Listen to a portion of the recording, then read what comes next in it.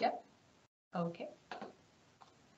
So, good evening or afternoon, or hopefully not middle of the night, to everybody, and welcome to the webinar presenting documents on digital sequence information on genetic resources.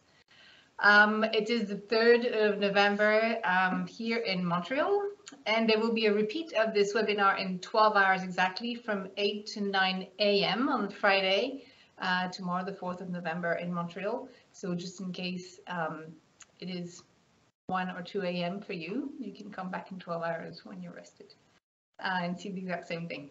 So we're going to talk about DSI. This is item 5 for the working group on the post-2020 Global Biodiversity Framework. And the documents we're going to talk about will be the basis of discussions in Montreal next month from the 3rd to the 5th of December. So in terms of housekeeping, just know that this webinar is being recorded and will be posted on our website for anybody who cannot make this webinar or the next one. The chat is open and should be used for technical issues and if you need assistance and if you have any problems on your side. Also, you're welcome to post questions on a process or any clarification on the documents or what we're presenting. This is, however, not a webinar on substantive matters, right? This is not a negotiations webinar or something like this. So please refrain from having a sort of parallel conversation in the chat, however tempting that might be to jump in and start discussing the DSI. So post your questions on process and documents, and the Secretariat is monitoring them. There'll be a time at the end after all presentations to actually take those questions and answer them. The page where documents are posted can be found at the bottom of the slide that you're seeing. And the webinar will be in English only, and so will the slides. So today we'll see some opening remarks. We have several people giving opening remarks. Then we'll have an overview of DSI within the process of the Convention on Biological Diversity. And then we have the one of the co-leads of the Informal Co-Chairs Advisory Group on DSI, which will present the outcomes of the work that has been done during this intersessional period. We will then look at the document CBDWG 2020 5/3, which is the main document on DSI for the working group. And we'll talk about the associated documents as well, and then have a short closing remarks. And this is the program for the next hour or so. So without further ado, we'll have the first opening remark by the co-chair of the open-ended working group on the post-2020 Global Biodiversity Framework, Mr. Basile Van Have from Canada. Basile, the floor is yours. Merci, Charlotte. Good time of the day to all of you. It's a pleasure to be able to be with you, and it's a pleasure to see this work coming to such an important step in its process. Francis and I have been following very closely this process, and we've been very pleased with the work and the progress made under this informal advisory group. In fact, it's a model that we've been replicated for the GBF. Like you've all may have heard about the informal group that worked on the GBF. So we felt that there was a little bit of trailblazing on the DSI side and lesson learned, and we've tried to apply those lessons on other part of our work. I'm really looking forward to see once again the outcome, and I'm in addition looking forward to the work we will be doing in the open-ended working group 5 in Montreal in a few days, and subsequent to that at the COP. Today is an opportunity to make the cycle of the people engaged directly in those discussions a little bit bigger. That is something we're looking for. I think for far too long, DSI has been kind of something under the purview of a small group of specialists.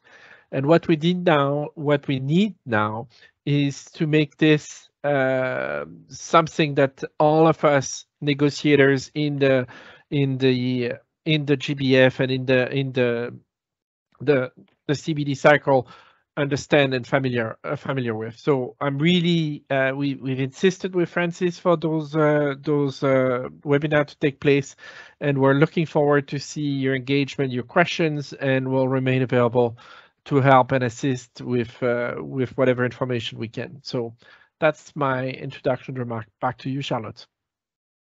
Thank you very much, Basile. And now we'll hear from Mr. David Cooper, the Deputy Executive Secretary of the Convention. David, you have the floor.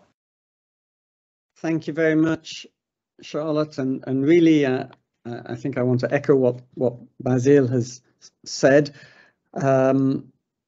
This has been a long road, a long and winding road on DSI since COP14, with the work of the ad hoc technical expert group, with the informal consultations that the co-chairs of the post-2020 working group led, and then more recently, of course, of the work of the informal advisory group. And I think we are beginning to see light at the end of that road, at the end of that tunnel, so to speak, and that we can expect to come to I think a good conclusion at the end of this year. And that's, I think, very much thanks to the work of the informal advisory group. I really want to express our appreciation to Gaute and Laetitia and to all the members and participants in that group.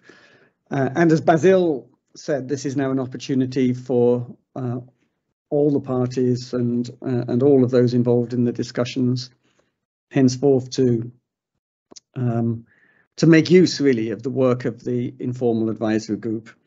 I hope that the upcoming 5th meeting of the working group on the post-2020 framework, just in those 3 days that we have before COP15, will be able to make good use of the discussions, of the results of those discussions in the advisory group. There, as we'll hear, I think from you later, Charlotte, they're summarised in the report of the working group and in the paper prepared by the Secretariat. I think we're looking for the working group to, draw upon, yes, what has gone before in the working group in its recommendations at the 3rd and 4th meeting, recommendations 3.2 and 4.2. And now integrate and make use of this work from the informal advisory group to produce a coherent recommendation and draft decision for the COP. So we're getting close to those last stages. I think we have every reason to be optimistic if we can keep going the very, very good cooperative spirits and the really strong sense of cooperation we've seen among parties and also among all the different stakeholders that are represented in the advisory group. So I look forward to the rest of this webinar. Thank you. Thank you very much, David, for these remarks.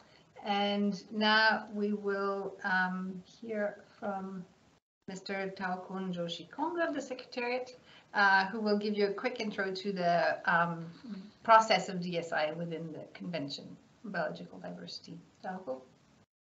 Well, good evening, good morning to everybody out there. A quick intro of a very complex topic. And DSI is a well-known topic by now in the circles of the CBD. And this topic was introduced back in 2016 as part of the agenda item on biosafety under emerging issues. And in 2018, it was discussed at the COP14, where decision 14/20 committed the parties to work towards resolving the divergence of views regarding benefit sharing from the use of digital sequence information through a party-led process. These constitute what is now known as the formal process that is composed of a submission of views, a series of studies and an ARTEC meeting.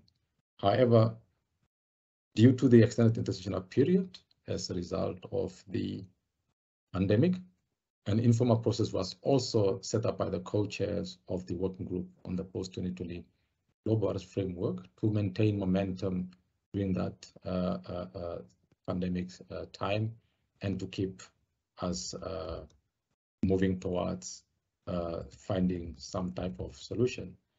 Now, in the next slide, we can see the summary of the formal process. 4 studies were commissioned on concept and scope, traceability of DSI as well as databases. And these all ended up being put into one publication, and existing domestic policy measures were also examined to see whether they can be used to address the issue of DSI. The ARTEC considered these studies. Additionally, the parties and other international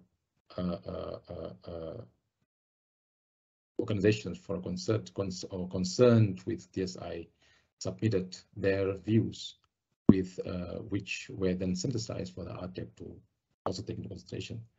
The meeting of the ARTEC considered all this information and developed what can be considered as options for operational terms, such as potential groupings for the scope of DSI, as well as identified key areas for capacity building with regard to DSI, amongst others.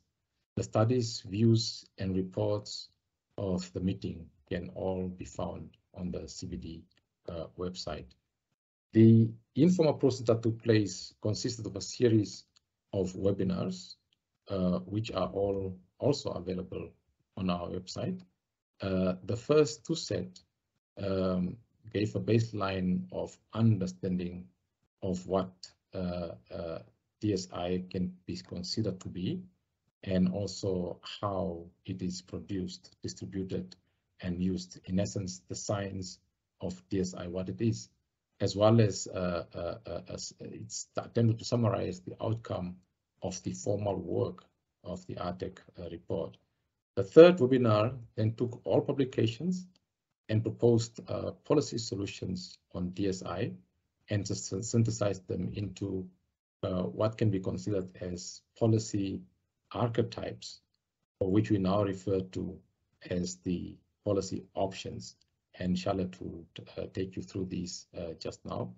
And then the last webinar in this series looked at if these policy options have to be considered, what criteria would be used to assess them in terms of will they be able to do what they are intended to do in the end.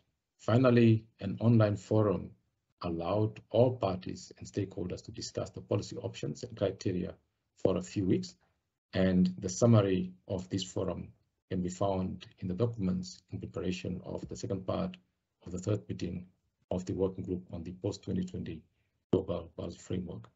My colleague Charlotte will now present the policy options and criteria as they have come out of the work of the IEC. Over to you, Charlotte.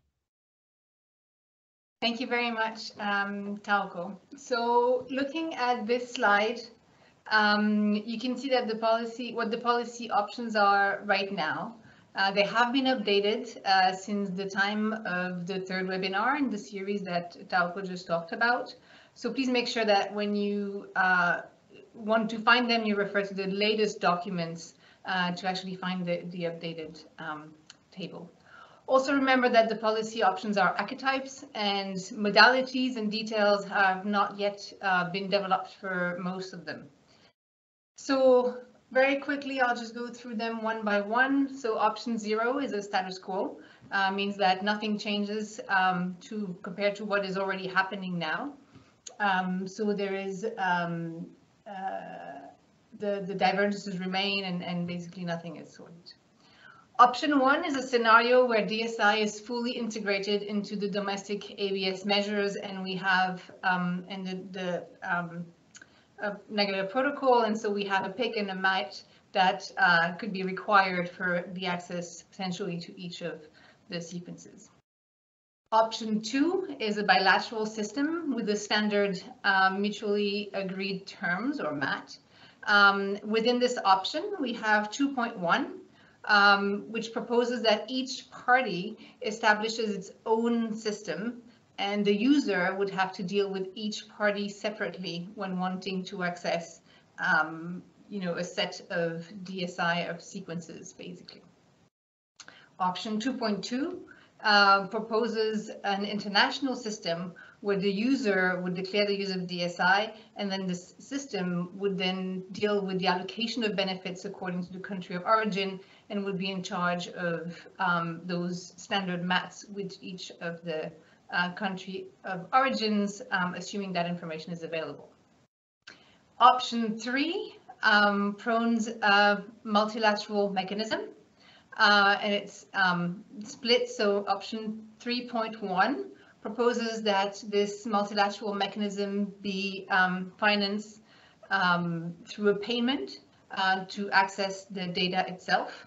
And option 3.2 proposes other types of payments.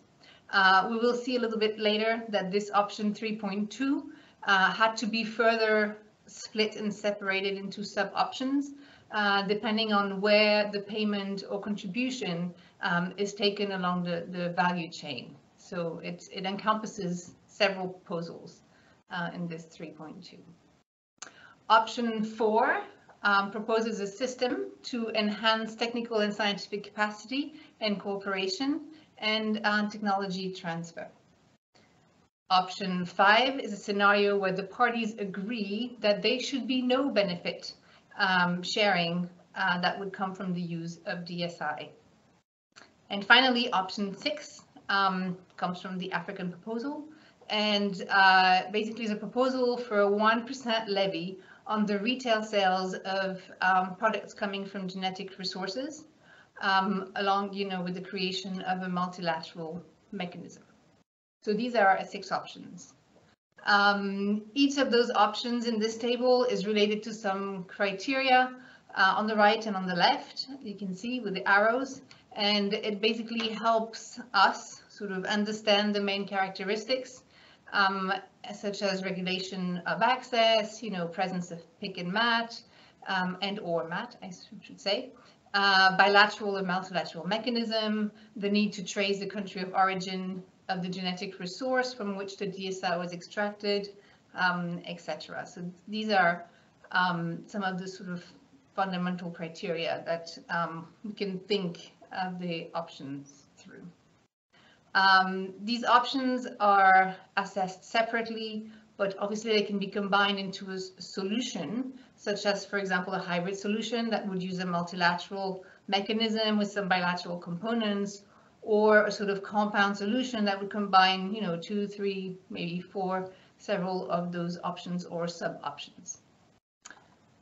The next slide here looks at the assessment criteria, which the informal advisory group on DSI agreed upon. So this is the product of a lot of work from this group. And the working group actually took note of this set of criteria, as well as the policy option table. So in this matrix, you will hear a bit more about it in a few minutes, but very briefly, there are 19 criteria classified in 4 categories. So the effectiveness of achieving policy goals mostly relate to the goals of the policy. And the 3 other categories of efficiency and feasibility, enabling of good governance, and coherence and adaptability can be seen as relating more to the sort of characteristics of the policy's solution. We should note here that not all criteria are equal, and there's been no weight that has been assessed by the informal advisory group or any other group yet. But some criteria can be seen as a founding principle by some parties, and others are more practical and nice to have criteria that we should aim for, but might not be as fundamental. So they're not all equal, but they all should be, considered in the assessment of the policy options. In this slide here, we can see that DSI has been considered by the working group on the post-2020 GBF at its third and its fourth meeting. And at each of those meetings, a recommendation came out. So recommendation 3/2 takes note of the formal and informal process to date. Also presents some draft elements of a recommendation, particularly in paragraphs 5 and 6, and a list of topics for the IAG to continue its work, as well as a draft recommendation that contains several brackets. Recommendation 4/2 recalls recommendation 3/2, so it doesn't replace it. It requests the IAG to continue its work. It drafts several elements of a decision, and some still have brackets, but some actually the group managed to lift the brackets from.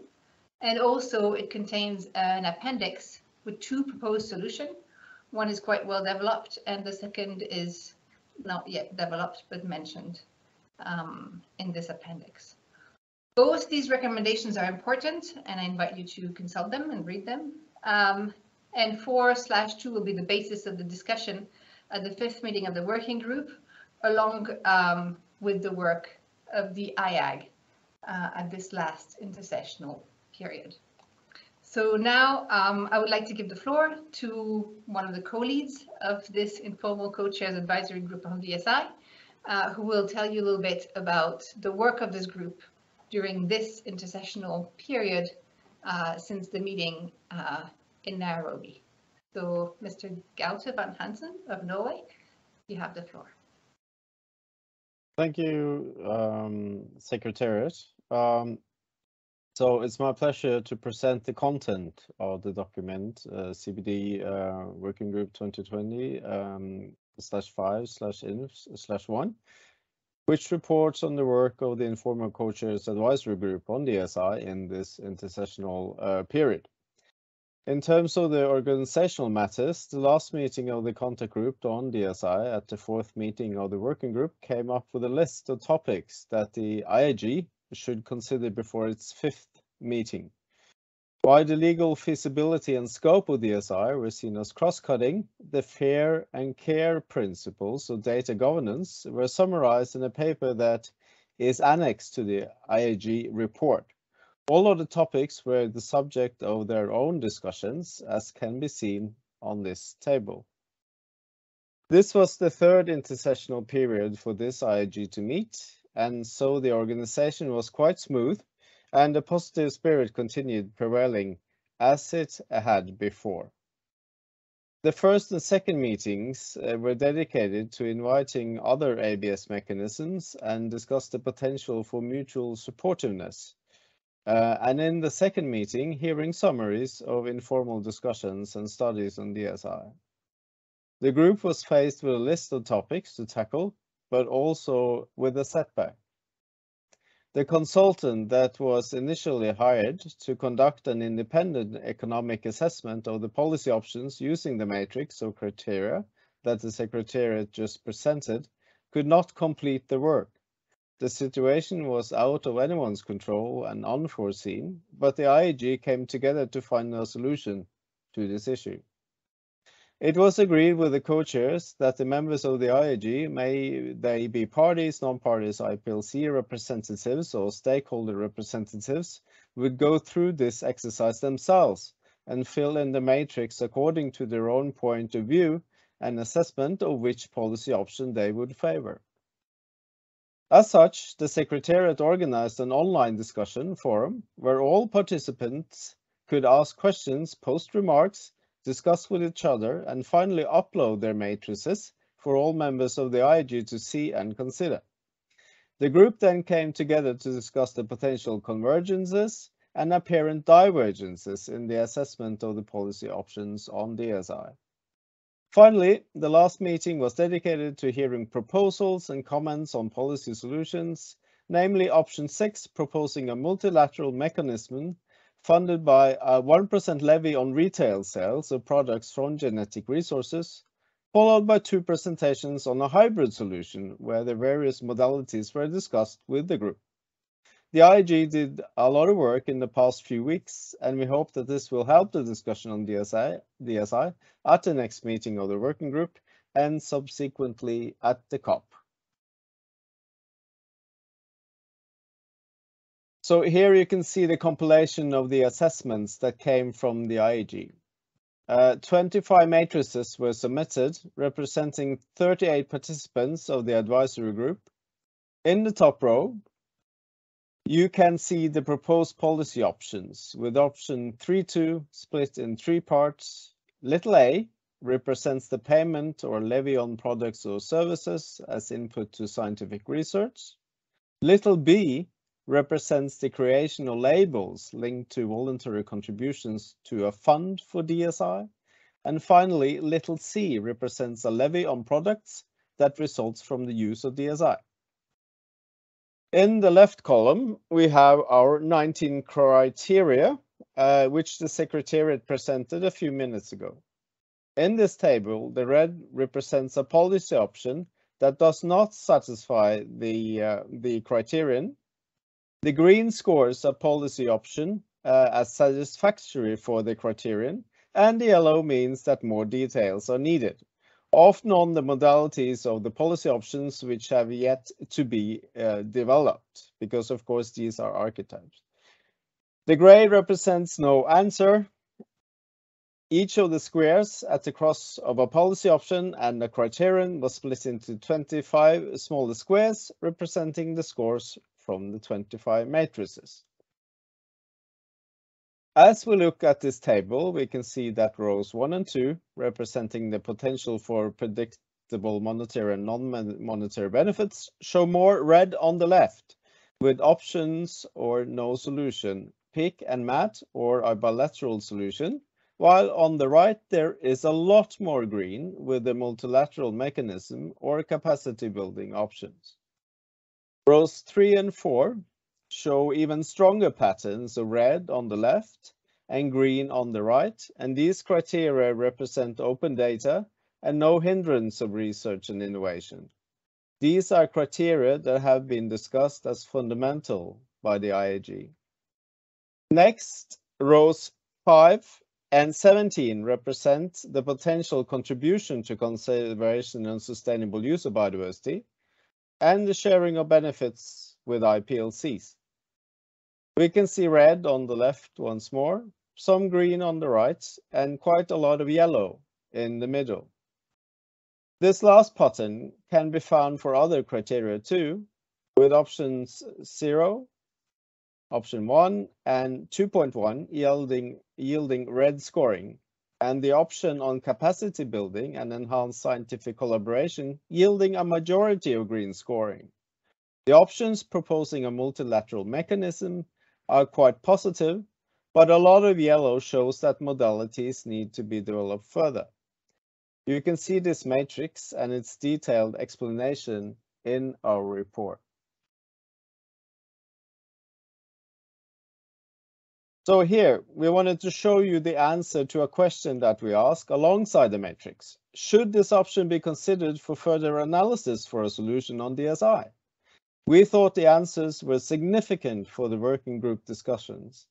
The pattern here confirmed the previous table. The option on capacity building, technical and scientific collaboration, and tech transfer is to be considered further for 100% of the people who answered, but as part of a solution rather than a solution on its own. The options proposing a multilateral mechanism of benefit sharing should all be considered further, but for the one proposing a payment for access to the data. However, all these multilateral options require further information, particularly development of modalities. Finally, all the solutions that do not promote benefit sharing or propose a bilateral solution yielded a majority of answers not to consider them further. Only the bilateral solution with a global standardized MAT, mutually agreed terms, could be considered as part of a hybrid solution. We believe that these trends could also be considered by the working group in Montreal. So this last slide from me is a short recap of the work that the Informal Coaches Advisory Group has done on DSI since the first part of the third meeting of the working group over a year ago, which was the first time since COP14 that DSI was taken up formally. We can see that the group was representative with regional, gender and sectoral inclusion. The stakeholders were included for 2 out of the 3 intersessional periods. We had 13 working group meetings, so 3 hours or more, tackling 23 topics and bringing experts within and outside the advisory group to give a total of 34 presentations. We built an analytical framework as part of an approach we agreed upon, discussed convergences and divergences, and finally did our own assessment of the proposed policy options. We would like to thank all who have participated and facilitated, and hope that this work will allow a solid recommendation to be presented by the working group to the conference of the parties in December. Thank you.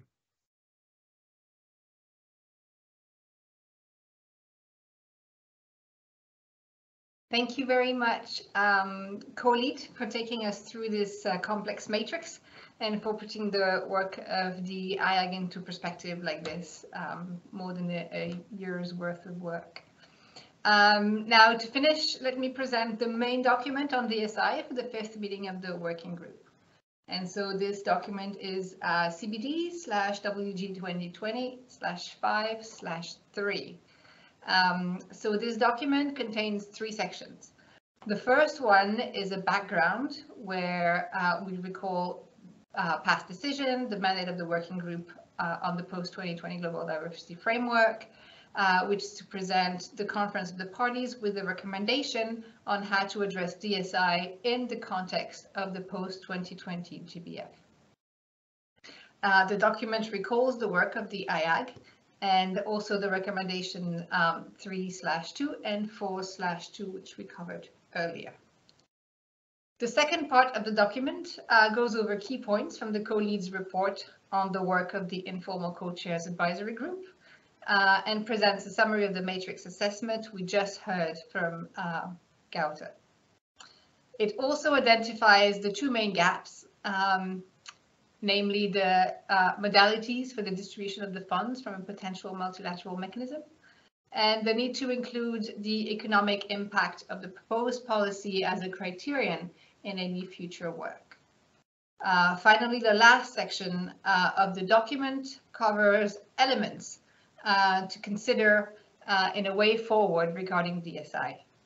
This section proposes that the working group, in the search of a solution on DSI, may wish to consider some emerging elements, such as a multilateral mechanism or the inclusion of the enhanced technical and scientific cooperation and capacity building option, a hybrid element to the approach, and the need for a solution that is simple and rapid to implement. The working group could also consider modalities that would take into account the support for the conservation and use of biodiversity, as well as activities led by IPLCs. Finally, any prejudice to existing rights and responsibilities under the Convention and the Nagoya Protocol should be addressed. In the annex of this document, you can find the results of the assessment of the proposed policy option, a compilation of the scores from the Informal Advisory Group, which we just saw, and also the compilation of answers to the question, should this option be considered for further analysis for a solution on DSI, which was also presented to you. The last slide from me is basically the main documents on DSI, which we encourage you to go and consult before the working group in Montreal. So the 2 documents in blue on DSI, which we just covered. In orange, the 2 recommendations, which we have mentioned a few times from the previous working groups, which will be the basis of discussion in Montreal. And in gray, further down, some references to previous reports of the IAG and the ATEC report for you to consult. So with this, I want to thank you, and we have some time to actually take questions. So, Secretariat, who have been monitoring the chat, do we have any questions? Hello, good evening, everyone. So I am looking at the chat. This is your opportunity, to ask any clarifying questions on the documents or any content that was presented to you today. There were a number of comments by Joseph Vogel, not all formulated as questions, so it's a bit difficult, but I think there was the wanting to know a bit more information about the assessment that was to be carried out and why it didn't happen as foreseen. Sure. So as we said, these were unforeseen and conditions out of our control. We are not at the. It is not our right to divulge personal circumstances that would force a consultant to actually not finish the work for which he or she was hired. But it is just the way it is, and the IAG came together with the co-chairs to actually face the situation. It also has to be reminded that there was very little time between working groups, and so we just had to move very fast. Procurement is a long and painful process, as we all know. And so this was actually a really good, what we consider a really good outcome of the work of the IAG on this assessment, and the gap on the actual economic assessment was noted in the report of the IAG and in the paper on DSI. So I hope that answers your question.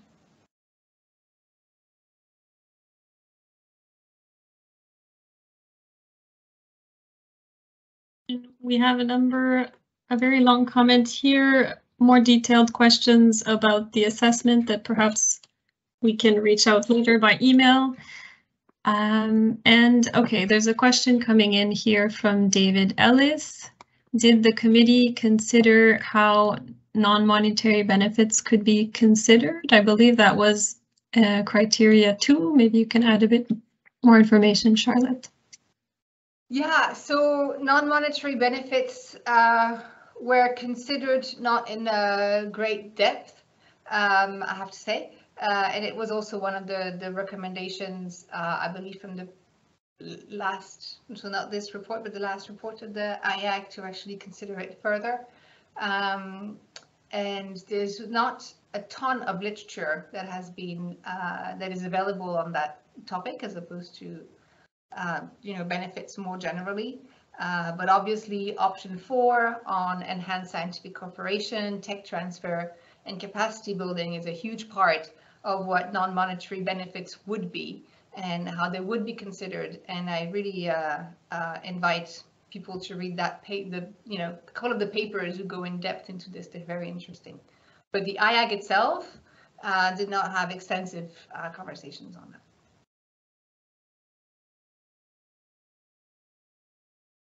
I believe that answers your question, David. And here I have I think a partial question from Manolo.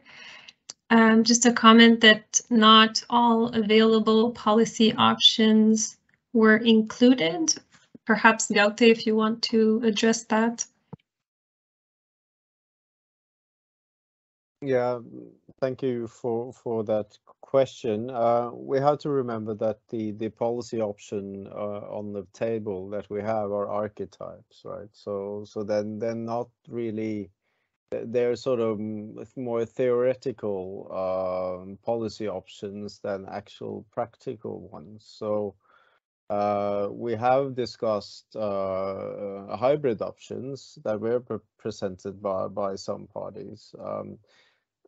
So I think the answer is that there are more policy options, but I think they are probably we'll see them clearer when modalities are developed, that parties can sort of assess and then finally in the end come to a conclusion and a solution.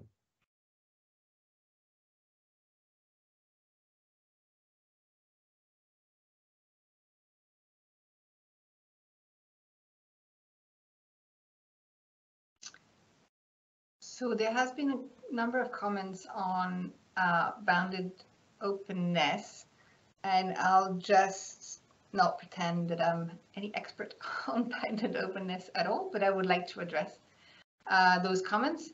And one is that bounded openness, like way back when we were doing the series of webinar on DSI, so with the third webinar on policy options, I remember going through the literature and trying to you know, sort of whole options together into these archetypes in a way that would hopefully help parties and stakeholders make sense of them, because that literature was very dense.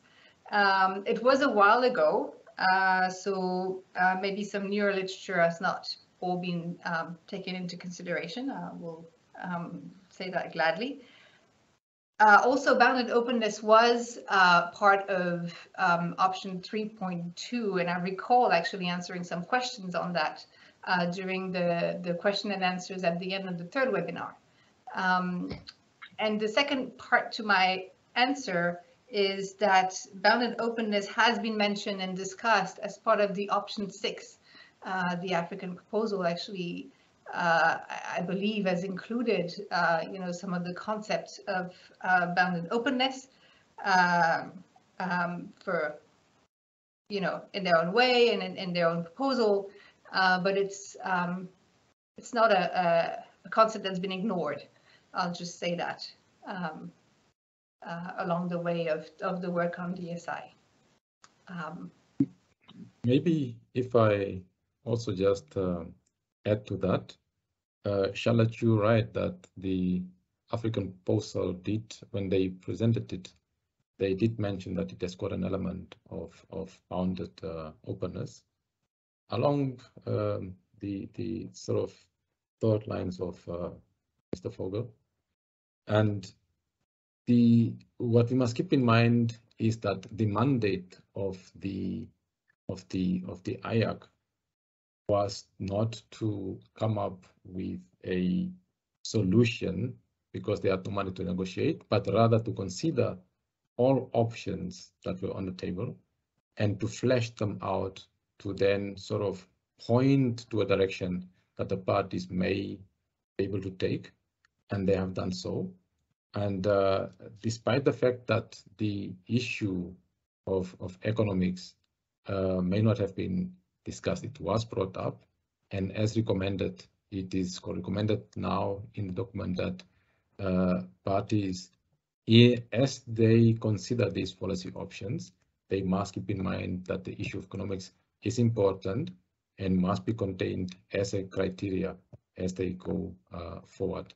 And also, it was reflected that all options are still at the table as they go to the working group for further negotiations. And then at that point is where parties can decide what remains in, what can be taken out.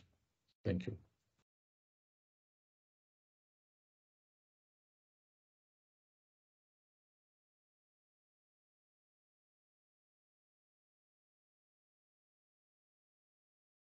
Are there any other questions on process or documents?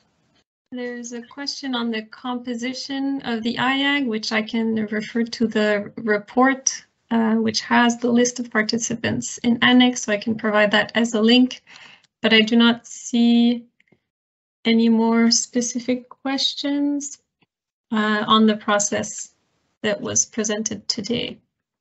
So back to you, Charlotte. Yes, thank you. Greatly. So, yeah, so that was the questions. And now I would like to invite Taupo back to take the floor and give some closing remarks. Tauko, the floor is yours. Thank you, Charlotte.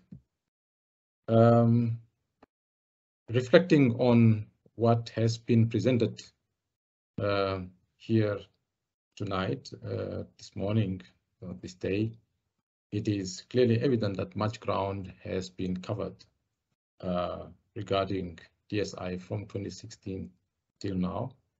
And as was said by the co-chair, Vasil, a lot of work has been done. And at this point, the end is near, but it's not yet clear. And more critical work remains to bring all this to a positive conclusion. And it calls for decisive in-depth look at what is now in front of us. The process has so far been characterized by a constructive spirit of cooperation, willingness to listen to the underlying interests and rationales that underpin the various positions advanced by those around the table. It was further characterized by the willingness of those at the table to allow other stakeholders to come to the table, provide their interests and concerns in a constructive, positive, and enabling environment and spirit. It was indeed that spirit of constructive, transformative change that brought this work to where it is today. Therefore, on the eve of going to the working group, may this spirit continue to be with us all as we move towards this the next Open Working Group 5 and the COP in Montreal later next month. At this point, in this juncture, may we thank you all for making time in this decisive moment to have come to partake in this offering, where we shared with you the documents, the rationale behind the documents, and the work that has gone out to try and elucidate this issue of DSI. Those that are about to go to bed, sleep well. Those who are waking up, have a peaceful day. Those that are already in the day, have a beautiful day. Peace to all, and thank you all that have made it to this webinar today. Thank you, Charlotte. Thank you very much, Tauko. This webinar is now over. Wish you a very good day, night, or whichever time of the day. The Secretariat is available for any questions or comments you may have, so feel free to reach us. And the webinar and the slides will post it on our website in a few days. So thanking you very much again. Have a good rest of your day. Bye.